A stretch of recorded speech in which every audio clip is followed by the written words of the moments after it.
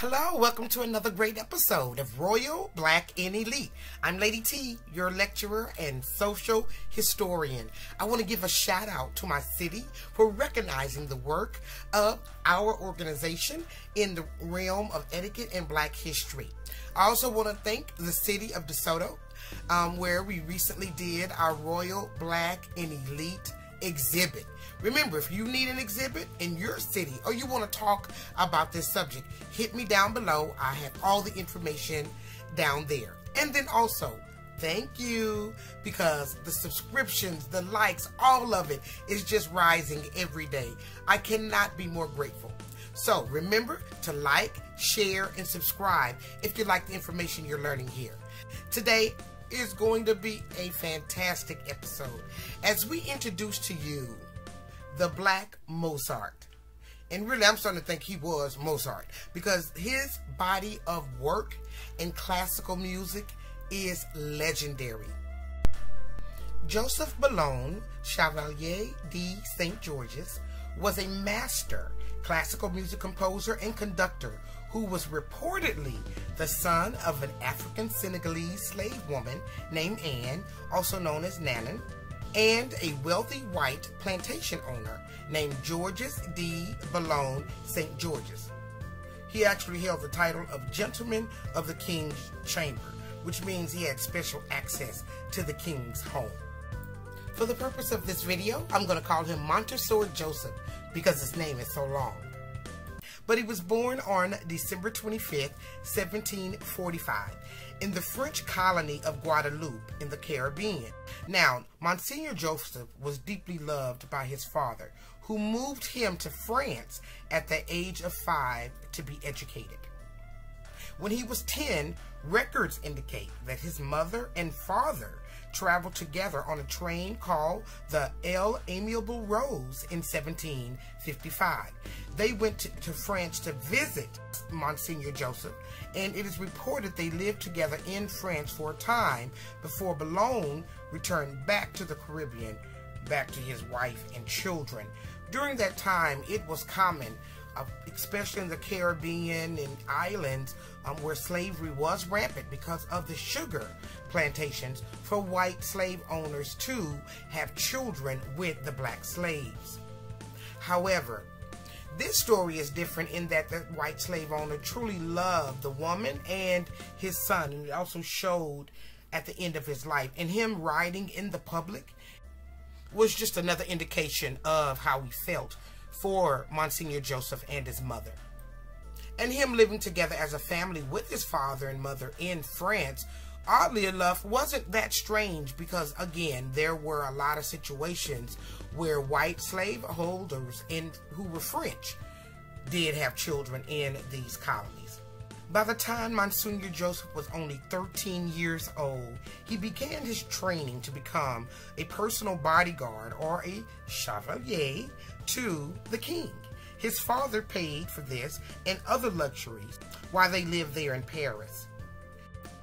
The Montresor also became a master swordsman during his military training, beating the French master Alexandre Picard at only 15 years old.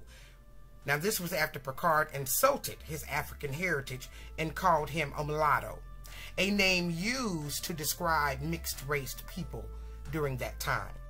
His father was so proud of him that he brought him a horse and a buggy. Now, in today's term, that would be like buying your kid a Lamborghini. So he's very proud, and again, that shows how this man felt about Joseph and his mother. In 1766, when Sir Joseph was 21 years old, he graduated from the Royal Polytechnic Academy, and he immediately was appointed as an officer in the king's bodyguard, and that is what granted him the title of Chevalier. Now, reports came out that Montresor Joseph was quite the cad, dashing. They said he dressed well, and he was invited to all the parties. The ladies absolutely loved him. Now, Netflix's show Bridgerton, it took a page from the life of the Montresor, more the cad part though, but not his tremendous musical ability. Now, between the horseback riding and the fencing and all that he was learning to do, he also learned how to write and play classical music. However, there is no record of his formal training. Now, there were numerous rumors back then about his training. Like, some said his father's estate planner, his name was Platon, trained him. And then some say two great conductors named Leclerc and Lally trained him. But there is no real clear record that exists. All we know is by 1769, Montessor Joseph played the violin in public in front of an audience for the first time. His musical career immediately took off. It is believed he even played for Marie Antoinette, the French queen who years later literally lost her head during the French Revolution. Now, just as his classical music career was taking off, his father passed in 1774, leaving him an estate of $8,000, which would be perhaps around $300,000 today. He also reportedly left some money to Joseph's mother, but there are some rumors that say that he didn't. Given the closeness of the relationship, however, I do kind of lean to that he probably left her a little something. Oddly, however, in 1781, only 7 years later, the Montessor was kind of broke. He was experiencing financial hardship, and he had quickly run through his inheritance, and he was forced to live at a Masonic lodge.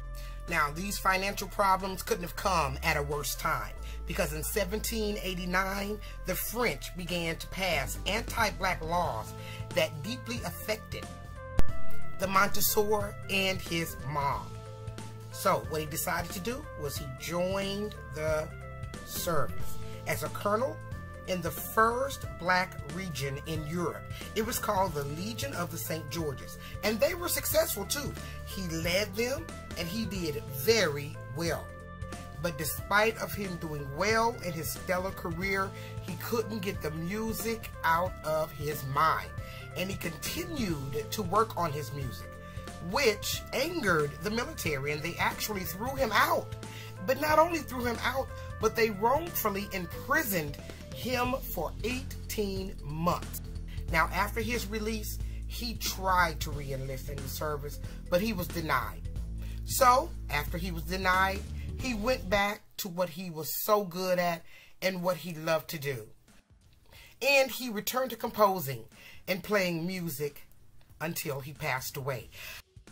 I was able to clip off one of his last operas. It's called The Anonymous Lover. Here's a little snippet of his music.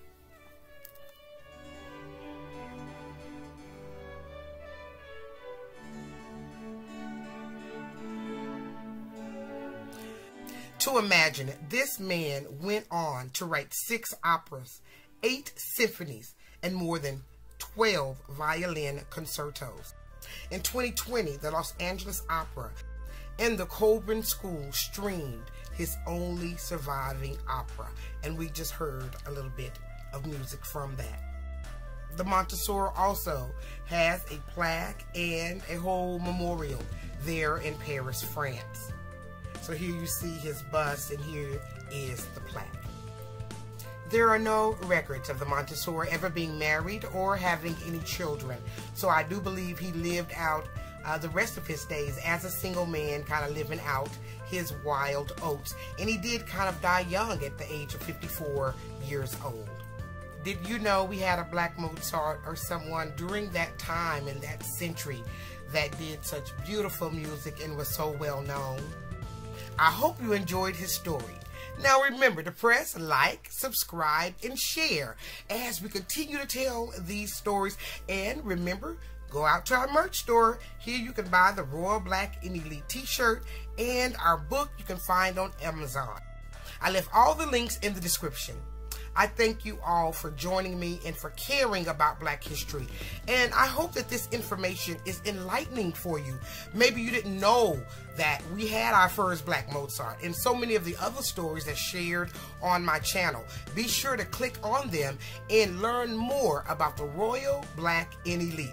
I've been your host, Lady Trinette Wilson. Please join me again for another great episode, and I hope you have a wonderful day.